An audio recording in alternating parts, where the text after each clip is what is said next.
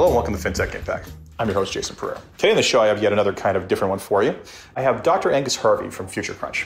FutureCrunch is a company that looks at the changing world and technology's impact on it. And Dr. Hervey is a well-known speaker on the subject of technology and its impact on society and industry. And with that, here's my interview with Dr. Hervey. Hello, Angus. Hi, Jason. Thanks very much for having me on your podcast. Great to be here. Well, thank you for finding the time. You know, given that you're in Melbourne, it took some coordination. So 14 time zones. Something like that. Yeah, a little tricky. So Dr. Angus Hervey of FutureCrunch. Tell us about FutureCrunch. FutureCrunch is an organization that explores what's happening on the frontiers of science and technology.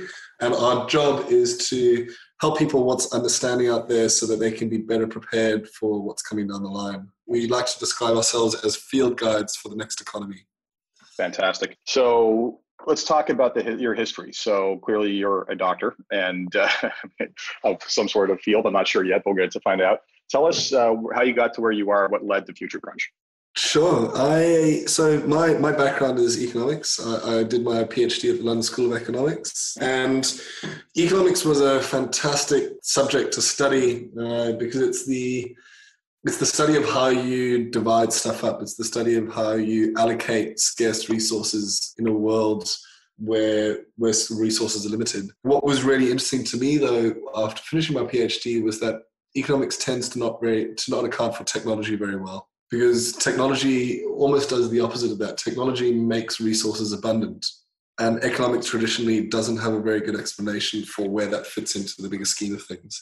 So economics tends to be quite obsessed with things like, for example, comparative advantage, where if people specialize in making a particular product, then it creates a sort of a better outcome for everyone involved. But strangely enough, that was always the focus in economics. The focus was never on the invention of new technologies, which makes resources more abundant on a much bigger scale than comparative advantage ever could. So I kind of got interested in technology towards the end of my PhD. And I also, by the end of my PhD, to be honest, was a bit disillusioned with the way that academia tended to approach the world. Because academia, the way I saw it, was very good at defining what the problems were. And if you go look at any popular book or any of the top intellectuals, you'll see that most of the books on the New York Times bestselling list or whoever our sort of leading intellectuals are, they're very good at defining what problems are, but they're not great at defining solutions and figuring out how to move forward. So FutureCrunch was kind of born out of a frustration with a world where it looked like I could see problems all around me, but no one was talking about solutions. So I teamed up with a scientist, a friend of mine who was a biotechnologist and a cancer researcher. His name's Tane Hunter, and he works here in Melbourne out of the Victorian Comprehensive Cancer Care Centre, which is one of the leading cancer institutes in the world. And we teamed up to say, what would happen if you had a conversation between economics and science to talk about the solutions that are available out there, and in particular solutions that involve technology. And that started 5 years ago, and it's been a pretty wild ride ever since. And we have discovered a lot of solutions. It turns out that if you start looking for the solutions, they crop up everywhere all around you. There's that real confirmation bias that kicks in. So it's been a very gratifying journey. And a bunch of projects that are, you in your speech at, so just some background, I saw you speak at the CALO conference in Ottawa, and the number of examples you gave towards massive problems that society is facing, from everything from global warming to you name it.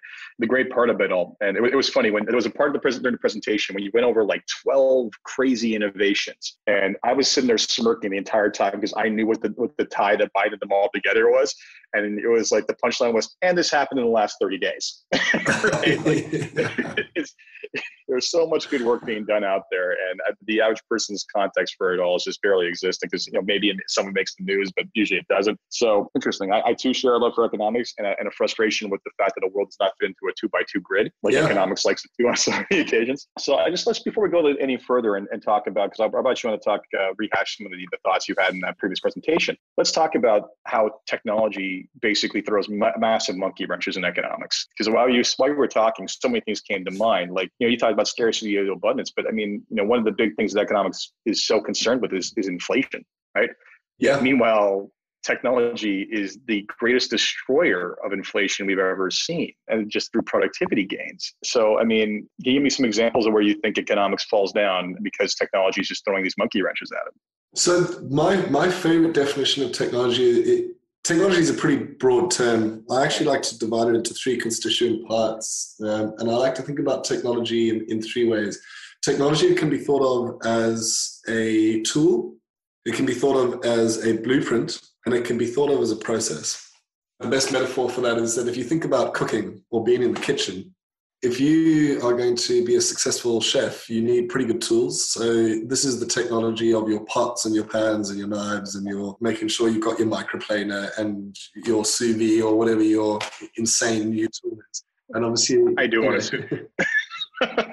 There you go. And so even if you think about cooking in the last few years, cooking has kind of almost undergone a bit of a revolution because there's been a revolution in the tools that are available. There's been this kind of new movement of chefs and cooks who've said, what if we use modern technology to really kind of up our game in terms of what we can or can't do and what we can create in the kitchen. And so you can have really finely controlled cooking conditions. You know, your sous vide obviously gives you incredible control over what you can and can't do with meat, and obviously all various different things, and a better understand, and also the science is better, and we understand how collagen breaks down, and et cetera, et cetera. So that's one way. So that's your tools. The other way you can think about technology is as a blueprint, and this is like the recipe. So this is obviously clearly a really important innovation when it comes to the kitchen. You can't be a good cook or a good chef unless you have a good list of instructions of how to put the things together. And there's no shortage of recipe books coming out every year of people who figured out new ways or new techniques of combining what we know are pretty standard ingredients in different ways to create new and exciting ways to cook in the kitchen. I think I read recently that the majority of bookshops these days tend to make, or certainly here in Australia, the majority of profits made by bookshops here in Australia are from cooking books. Really? Yeah, that's where they make all their money. It's a country that's obsessed with cooking.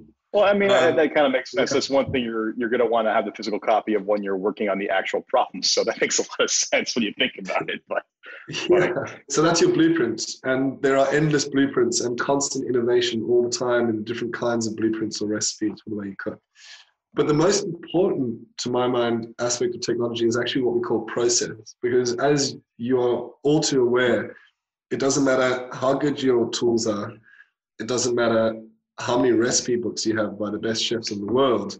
We all know that when you get into the kitchen, it's experience in terms of the actual process of how you cook that really matters.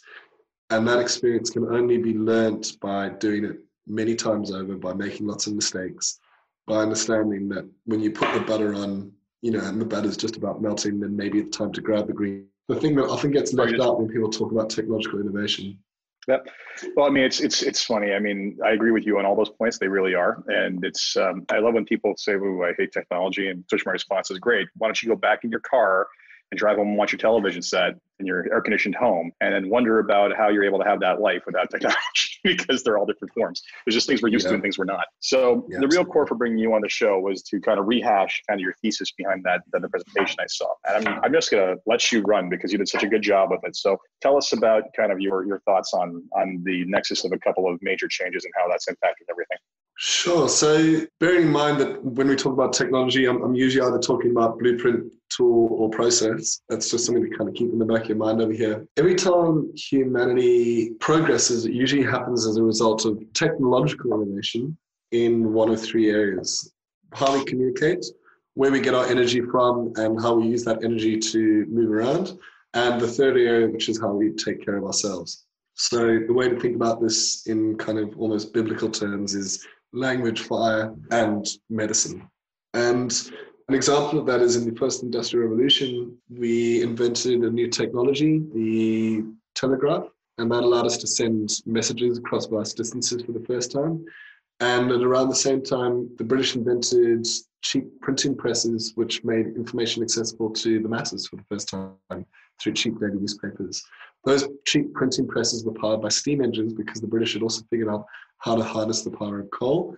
And coal completely transformed the way our society worked. It led to electrification, transformed our cities, And when we put those steam engines onto rails, it opened up entire continents to commerce and to trade.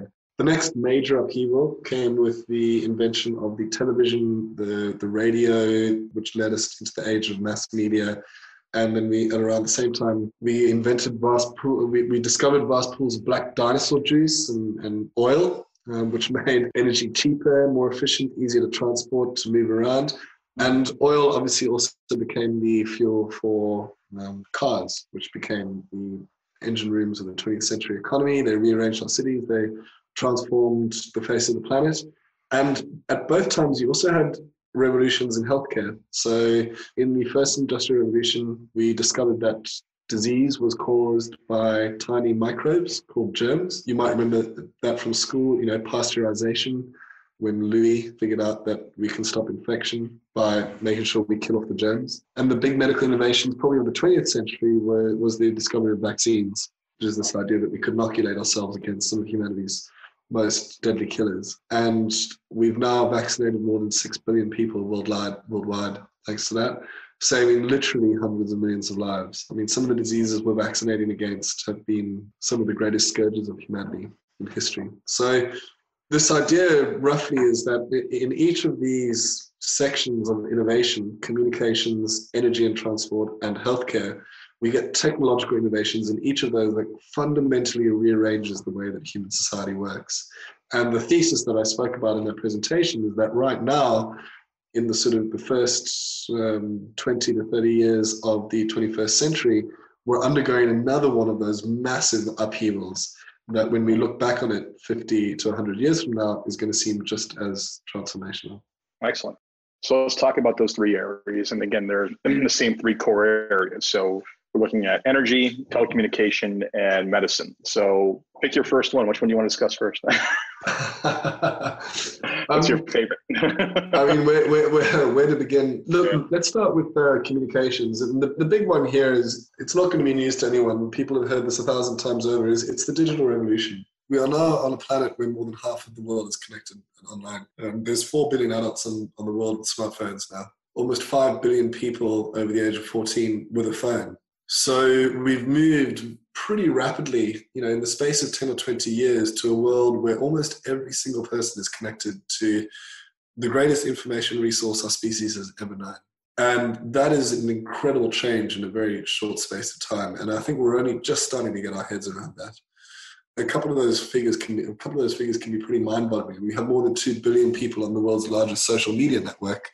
We've got 300 to 400 million people that identify regularly as gamers, and more than 2 billion people that identify as gamers around the world. 4 of the top 10 most valuable sports tournaments in the world are gaming tournaments, digital forms of entertainment. The world's top gaming tournaments are up there now with the US Open or the Super Bowl in terms of prize money. And again, that's an incredible change in a very short space of time.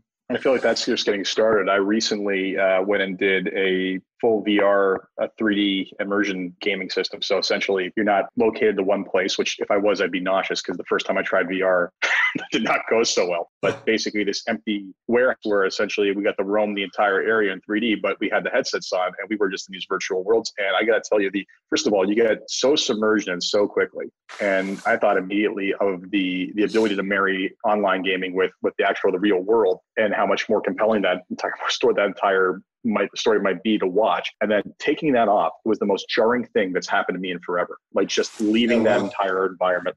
It was quite profound. And I think, I've seen the stats on online gaming tournaments and all that. And you're right. It seems like our leisure goes there very early. Our education systems are going there. The destruction of the massive, when you think about the asymmetrical information problem that existed before the internet, literally you had this tiny domain of knowledge and anything else was massive amounts of research. And now the entire world's data bank is basically in your phone. It's quite remarkable. For better or for worse. I mean, the problem is that because that's happened in such a short space of time, we've got both the ill effects and the good effects of that. Now, the upside of a sort of digital globalization like that is that there are billions of people with access to the global economy who've never had access before. And also billions of people who now have access to information resources they've never had access to before. So for example, one of my favorite apps is something called Hamdan, which is a Trojan horse app, which is a period tracking app in Iran. So in Iran, it's illegal for women to get information about legal rights, divorces, custody battles, etc. But what this app does is it acts as a Trojan horse that allows women to get that information in the guise of a period tracking app. So on the no surface, man wants to look at it, right? So, yeah, it's made by women for women. It's on the surface, it looks pretty innocuous, but underneath, it's got a wealth of information. That app has been downloaded more than 400,000 times by women in Iran. So we don't hear those stories very often when it comes to technology, because right now, especially in the English-speaking world, we're having a big hating on the big technology firms because there's been a big backlash against what's come before. Yeah, and in fairness, there was a mass betrayal of trust, quite honestly, in a lot of absolutely. this. But yeah, so I mean, it's so the seeds of own destruction that way. Yeah, and I think it's just important to remember that these are cyclical trends. You know, for a decade or so, the tech companies could do no wrong. They were the darlings of everyone. And I think what you're seeing now is a very normal and natural backlash towards that. And what will happen is the pendulum will swing back again and we'll get something that looks a little bit more like equilibrium. And I think that those big tech companies have got a lot to answer for, particularly around trust. And I think that's probably something that we can cover a little bit later, especially when it comes to fintech, because if the big tech companies are going to be moving into the fintech space, one of the big barriers they're going to have to overcome are those trust barriers. But keep in mind, those trust barriers only exist in places like in mostly English-speaking Anglo-Saxon countries, where we have the luxury of having trust barriers. Exactly. For the 500 million or so unbanked or billion or so unbanked, they've never had a trusted intermediary in the first place. So it's a very different story depending on where you're standing. And I think that's the key message out of all of this, is that the internet looks very different depending on where you stand in the world. And what we often talk about as the internet, we talk about it as though that's a North American or European or Australian thing. But for most people in the world, the internet doesn't feel or look like that at all. So, yeah, and we can come back to that. I mean, we're having this conversation shortly after Facebook launched Libra, their blockchain implementation. We'll come back to that. So let's get on to the next one. Why don't we go to energy? So you talked about the revolutions in energy. Let's talk about what's happening there. Energy is an area that's particularly close to my heart as an environmental economist. That is probably my first love and probably always will be. And this is going to sound controversial, but as far as I can see, the electricity is being solved. We do not have to worry about electricity anymore. We are well past the point at which we're installing more clean energy than dirty energy globally. The price point has come down far enough in most places in the world that anyone who's looking to build any new energy resources right now has to think seriously about, would have to have a very, very good reason to be building dirty energy rather than clean energy. And I think over the course of the next 10 or 20 years, as those prices continue to drop, especially around wind and solar and battery storage, I think we're going to get to the point where the idea of generating electricity by setting black rocks on fire is going to seem as archaic as burning wood stoves did. It's totally understand. I agree with you. And it's totally, I mean, one of the points you brought up at the conference was there's more people in the US being employed by the solar industry than there is was it oil or was it all fossil fuels? I can't remember what that was. Not just more, I mean, substantially more. I think the US solar industry employs, I think the US clean energy industry now, solar itself employs something like 250,000 people. I think coal supports 60,000 now in the United States. Yeah. And I mean, you can't be surprised that people who make kind of resistance against this kind of change, and some political decisions get made because of that. But yeah, I think you're right. I think we're beyond the tipping point on that. We're in the downhill acceleration phase of all this, and thank God, because I want my son to actually have a planet that's going to still be around in several years. So that's the big concern. So let's move on then to the healthcare revolution and what you're seeing there. Well, just another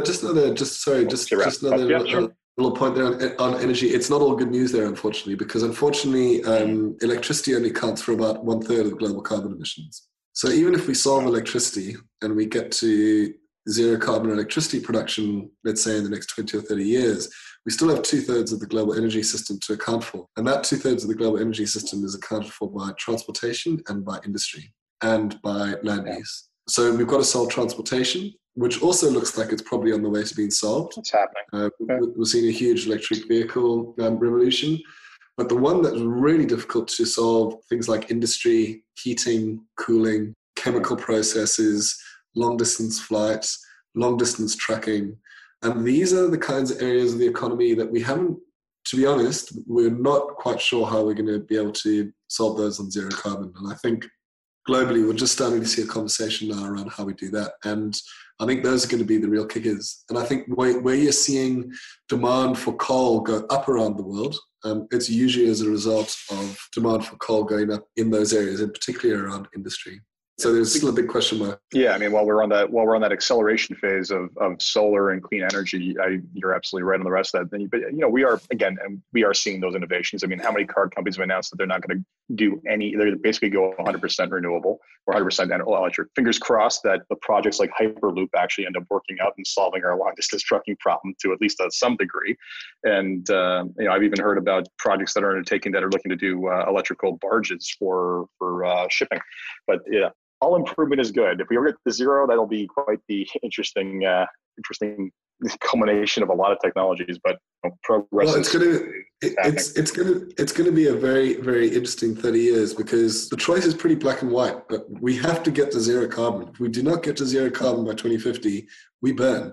Yeah. It's really that simple. So the political and kind of economic upheaval that's going to have to take place to get to zero carbon in the next 30 years is pretty much unprecedented. And I think that the scale of that change, I don't think most people have really considered how big it is, because what we're talking about is the disruption of the most powerful industry in human history, the fossil fuels industry. We've never had a bigger, more powerful industry. And in the next 30 years, that industry is going to disappear, whether we like it or not. And fight tooth and nail all the way down.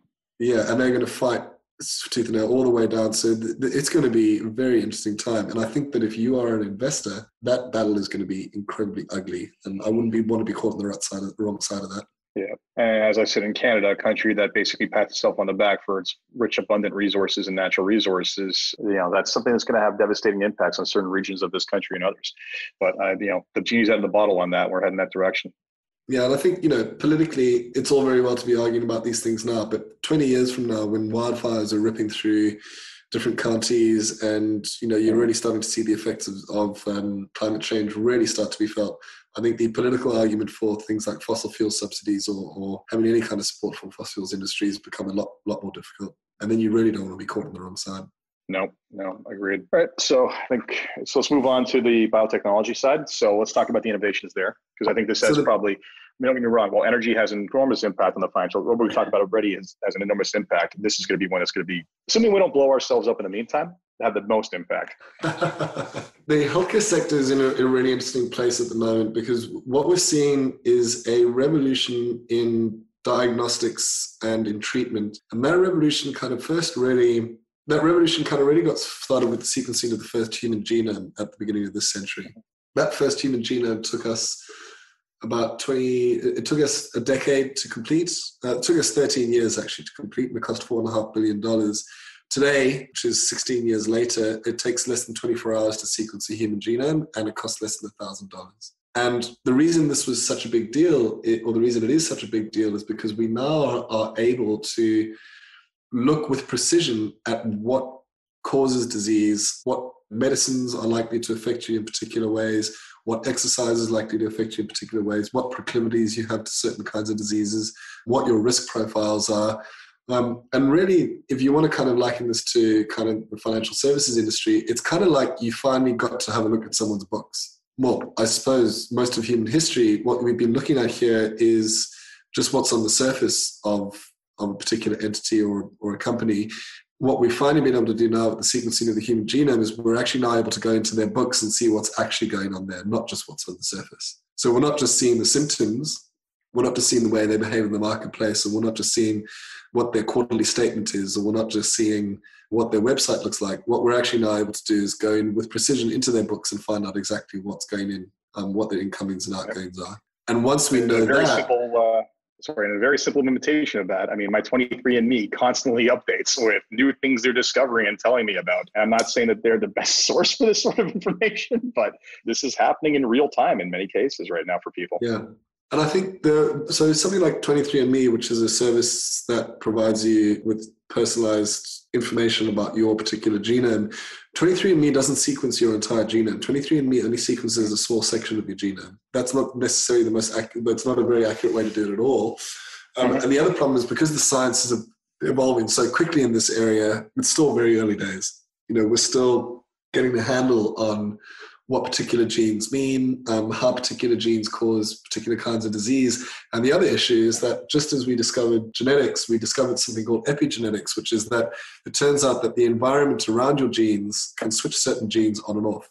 So to come back to that metaphor again, we used to think that DNA was the blueprint for a human being. It was the recipe for how to make a human being from the bottom up. It turns out that DNA is kind of like the ingredients list. So it's what's in your DNA that allows you to make a human being. But epigenetics is the set of instructions that turns different genes on and off. So epigenetics is the actual instructions. It's the actual instructions list. It says, right, turn this gene on over here if this person is in an environment where, for example, they're getting lots of exercise, they're eating healthy food.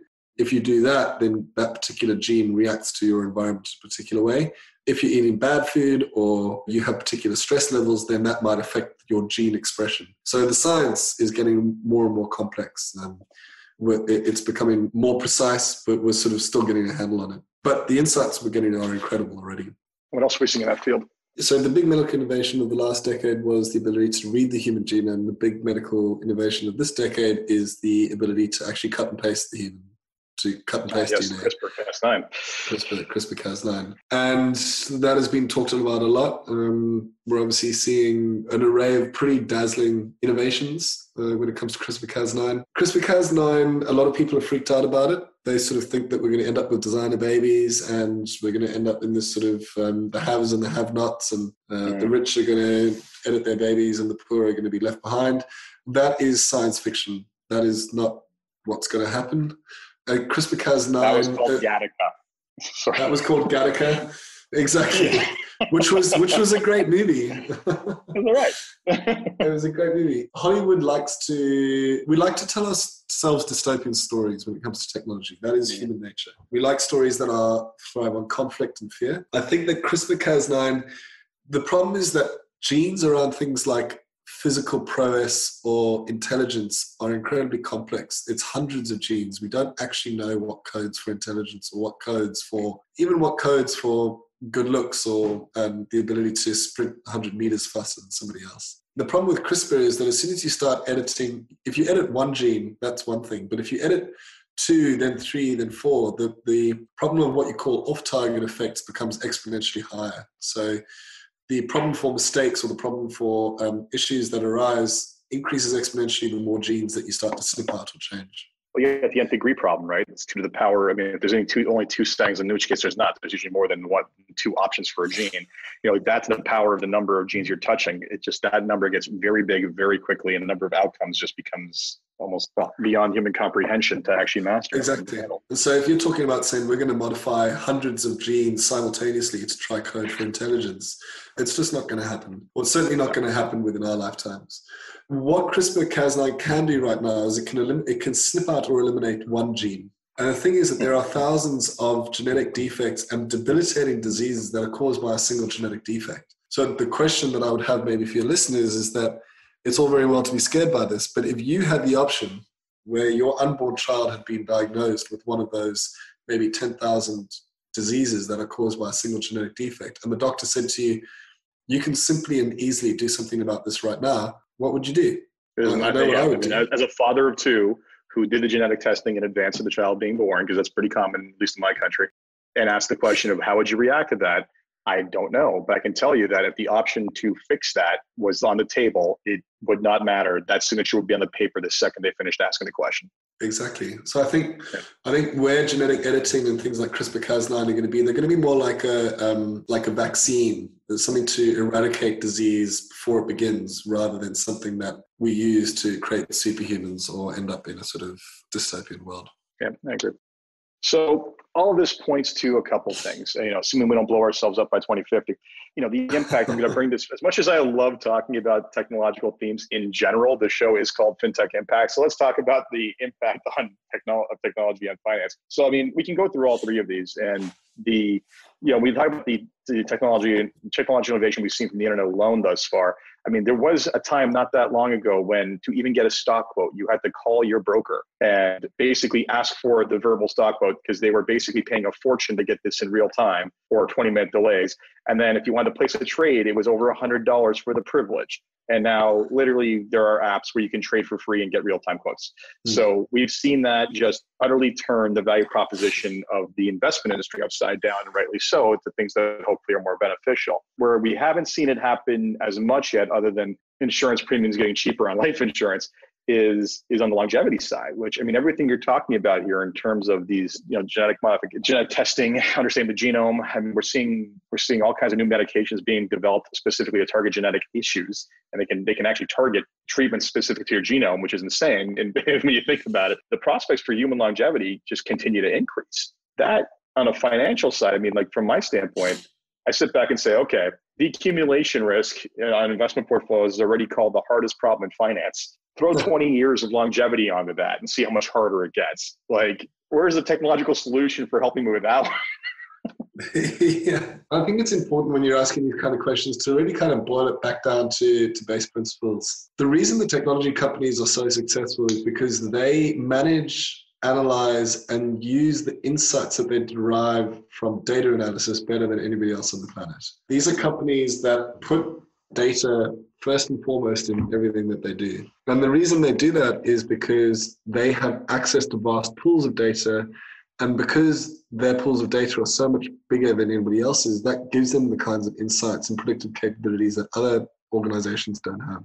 So one reason this is to do with network effects is once you, in a digital economy, once you're slightly ahead of somebody else, you kind of tend to race away from them. Network effects mean that you grow bigger, quicker than anybody else. And once you've kind of tipped over into one organization being slightly ahead of another company, then they tend to kind of race away with the prize. This is the interesting thing about technology and digital technologies. They tend to have power law effects. So what tends to happen, you've seen this in media, you've seen this in communications, you're probably about to see it happen in fintech now as well, is that digital technologies, what they tend to do is they tend to create 3 or 4 or 5 giants.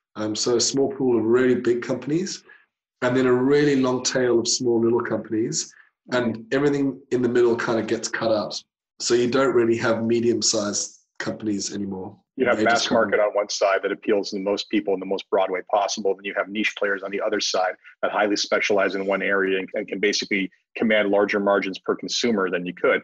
And yeah, absolutely. I mean, we're seeing that happen in just the financial advisor space altogether, right? The US is probably far more accelerated in this than other places, but Michael Kitces, a well-known commentator in the space, talks about I think it's called the unforgiving middle. And you have you're going to have the large transaction-oriented, quick, fast, cheap experiences on one end, and you're going to have that very niche player on the other side. And when I speak to advisors at advisor conferences on this, I basically say, like, look, here's 2 logos. One is McDonald's. We know what they do: cheap, fast, mass market, billions and billions served. Here's a logo for the top-rated restaurant in this country. Have you ever seen it before? No. Who do you think commands more who do you think makes more money per location? That guy.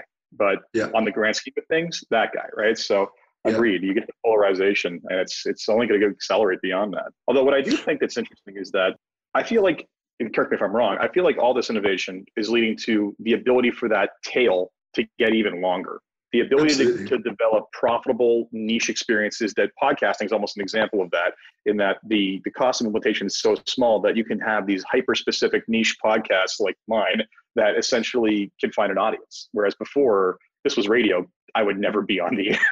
Right? Yeah, and I think that if you're a financial advisory firm, once you start thinking about it like that, then you don't need to have access to the largest pools of data out of any of the firms. You're not trying to play on the same playing field as the tech giants. The job of a smaller financial advisory firm or a boutique firm is to say, with what data we do have, we're prioritizing data analysis. We've actually hired a data scientist, for example. How many small financial advisory firms do you know actually have a data scientist employed? Very, very, very few. In fact, when I worked in collab, my dealership actually only handled a data integrity officer recently. So data science, they also have someone there as well, but it's still early days, very early days. So according to McKinsey, since 2015, data flows have accounted for more global GDP growth than the world's entire physical goods trade. since 2015. So we've already crossed over to the point where we're in a data-led economy. So it's the new oil. So how can a financial advisory firm in 2019 legitimately be saying we're ready for the 21st century if they don't have a data scientist employed, someone who is able to say, we've got a ton of data coming in from multiple different sources. A lot of it's publicly available. You talked about it just now about stock tracking, financial picks. There is such a wealth of data available. Can we hire a data scientist, someone who's able to say, we're going to collate and curate the data that's relevant for us in terms of our boutique area of speciality. We're going to clean that data. We're going to get that data ready into a point where we can actually use it. And then we're going to be able to derive proper insights from that data to be able to serve our clients more, to be able to give our clients a better service. So you've got a data scientist, maybe you've got a data analytics person, and then you've got someone that can put that information together and to create excellent insights. So that's 2 or 3 people. That should be the priority for any smaller financial advisory firm in 2019, because that is the new world that we're all sitting and living in. And I think if you can prioritize that emphasis on having clean, usable data that gives you insights, then that's the most important thing that any financial advisory firm can do right now. Well, you hit the nail on the head on the type of data, the issue. The issue is that clean, usable data is something that they have never really cared about before. So the companies I know of that are undergoing these just astonishingly expensive data cleansing projects, because they basically, to them, it was, we kind of need to have this to report stuff for decades.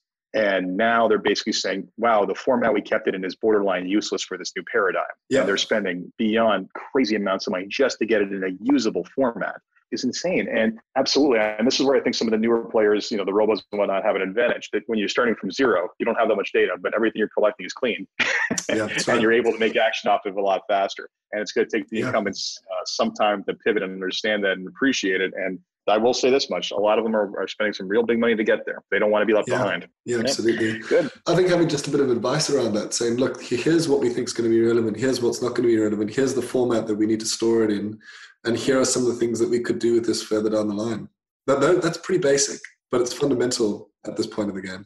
It's challenging, though. You have people at the top of these companies just don't understand how this is. They came up in an age where this wasn't a thing. You're telling them now about like, oh, we can collect all this and throw machine learning at it and find all these correlations you never thought of before and figure out how to service every group of 10 customers down to specific, hyper specific servicings. And they're just like, how much is this going to cost? Because they're not rewarded for taking technological risk. I often say, it's like the same thing when anyone competes with Amazon. It's really unfair to compete with Amazon when you're in bricks and mortar, because you got to show, if you're a publicly traded company, you got to show profit. No one expects Amazon to show profit, right? Yeah. Sure. And, if you're a bank, same problem. So you've been very kind with your time, and you're coming up to close to an hour. So I'm going to finish this up with the three thinking questions I asked everybody at the end of it. And we didn't spend as much time on fintech, but that's okay, because I think everything you said was I care more about the rest of the world than just technology, than finance.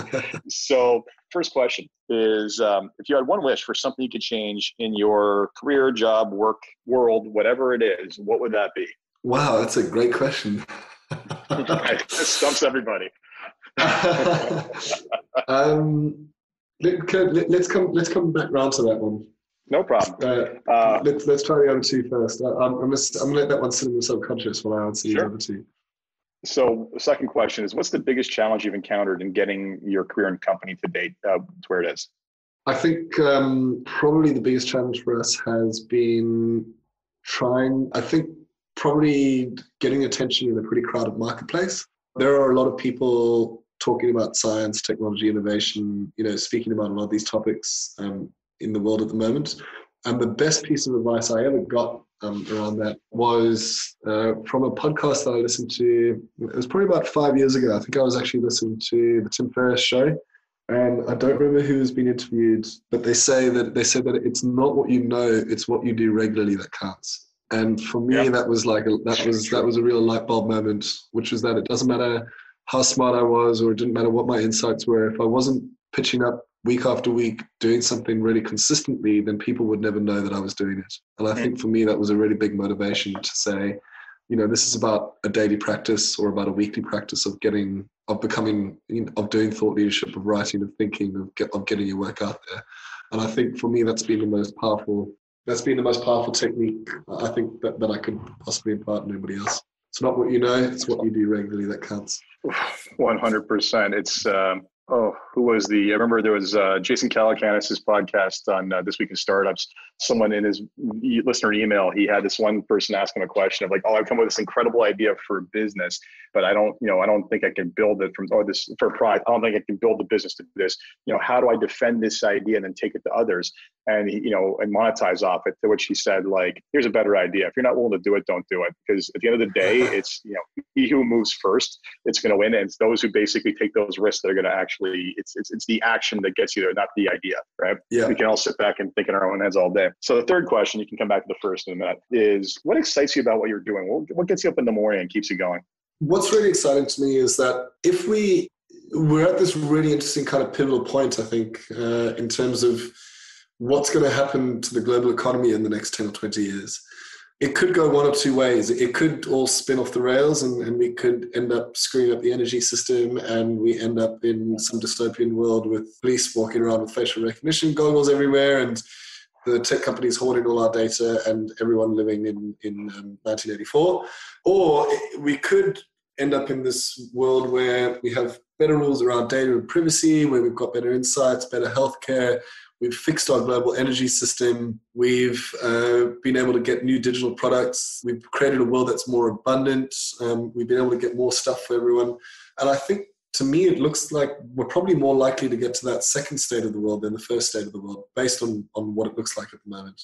And it could be messy and it could be ugly to get there. But we have a very good opportunity here of getting to a world that's cleaner, safer, fairer, more sustainable and more abundant for everyone on the planet. And I think that's an incredibly exciting prospect and something that I'd be very, that I'm very excited about working towards and telling the stories of over the next 10 or 20 years. Well, I don't blame you. I mean, getting to do what you do all day, sitting back and looking for the answers. And this stuff is, some of this stuff is just so exciting to just, see some of the creative ways people are tackling like literally world-threatening problems in basic fundamental ways with just such creativity. It's got to be inspiring to do that every day. Yeah, and also for the first time, the whole world's taking part in this conversation now. That's never happened before. We are all doing this as one, and I think that is very new and incredibly uplifting and affirming. We're doing this now as 4 or 5 billion people rather than just a few decision makers at the top of the pile. Yeah, it's funny. When you talk about climate change, one of the things that comes to mind is Bill Nye, the poor man, constantly being called up on television to defend the fact that climate change is real. Poor guy. One of these days, I hope he lives long enough to find time to do something else. It's ridiculous. Poor Bill Nye. He keeps on saying, like, we got to the moon in such a short period of time because we were determined to do it as a society, right? And you think about, your comment about we can fix the planet, the technology is there, but we can do it. Not only are we going to do it on a local basis of a country, we have the opportunity to do it on a global basis with all the players because everybody's got a vested interest in that. So it's a remarkable time. So have you thought about a wish yet? So what's one thing that I would have changed? I think probably in hindsight, I would have loved to have built a company that wasn't as location based. I think that's actually something that I'm starting to do now. I think I didn't quite realize the ability of the global digital revolution to free us up from geographic locations and for the ability to kind of be able to work from anywhere. And I think that if I'd thought about that earlier on in my career, I might have been closer to the point now where I didn't, for example, have to be in one place all year round. And I think that's something that I'm starting to think a lot about now in terms of the work that we do and how we do it at Future Crunch. We are an organization that talks about global stories. We speak to global audiences. And I think over the next 3 or 4 years, I'm really keen to start thinking about how it's possible, for example, to work 2 or 3 months in another country, to actually able to visit some of these places that we talk about. I think there's no substitute for underground experience. If you want, I can connect you with a couple of company founders who like the joke. So I interviewed a accounting firm on this podcast before because I've worked with them because they have no physical office. Everybody works remotely. Some of them are basically global vagabonds. And the 2 founders like to joke that they're the only 2 large accounting company founders that literally are homeless. One of them is driving around in a motorhome all the time with his family across North America. And the other one, every time I talk to him, it's like, where are you today? Oh, Brazil. Where are you today? Argentina. Where are you today? Israel. Where are you today? So yeah, they are very used to the entire pick up and move and still very effectively. I mean, their company's over 50 people now. So I'm somewhat envious at the idea of being able to do that. That's for sure. So Angus, thank you so much for this time. It's been great enlightening. I hope everybody enjoyed it as much as I did. I thought, a lot of bells went off for me in terms of your presentation of like, you know what, those three things working together. And I started thinking throughout history, you're absolutely right. That is rocket fuel for innovation. Yeah, thanks, Jason. And if your listeners are interested in following our stuff and keeping up with us, we have a newsletter. They just have to Google Future Crunch. And on the Future Crunch page, they'll see there's a tab there that says subscribe. And we use that newsletter to tell stories of solutions, technological innovation. It's a pretty good way to keep up with some of the big changes that are happening in the world. And it's free. So, yeah. And it's lengthy. It's pretty thorough. I got to tell you, when I signed up for it, I was like, wow, this comes out how often? So it took me a while to get through it, but it was worth it. Yes. And we'll make sure we'll be sure to include that in the show notes so people can find it there. But yeah, Angus, thank you very much for your time. Thanks, Jason. It's been great to be on the podcast. So that was my interview with Angus Hervey. I hope you enjoyed it as much as I did. The presentation, I believe he's got several of them online for you. I would highly encourage you to do that because he tells quite the compelling story online and in person. And with that, as always, I'm Jason Pereira, and this is Fintech Impact. If you enjoyed this podcast, please review on iTunes, Stitcher, or wherever you get your podcasts. Until next time, take care.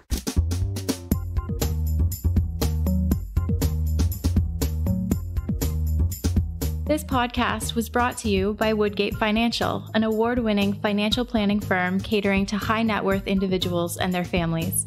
To learn more, go to woodgate.com. You can subscribe to this podcast on iTunes, Stitcher, and Google Play, or find more episodes at fintechimpact.com.